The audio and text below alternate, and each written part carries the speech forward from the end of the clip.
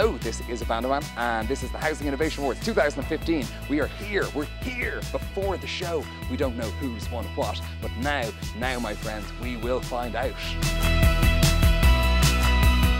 The thing for me that stood out for Stockport Homes was the research that they had put in up front before they decided on the solution that they were going to use, and then seeing that, rolling that process out across the range of their stock and thinking about how they themselves could improve future learning for other people.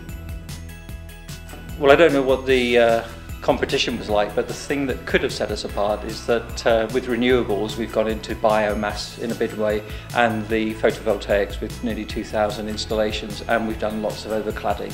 So between all of those things, I think we're trying our best to do the broad spectrum of renewable energy, and hopefully up there with everyone else. But yeah, this time round we were lucky.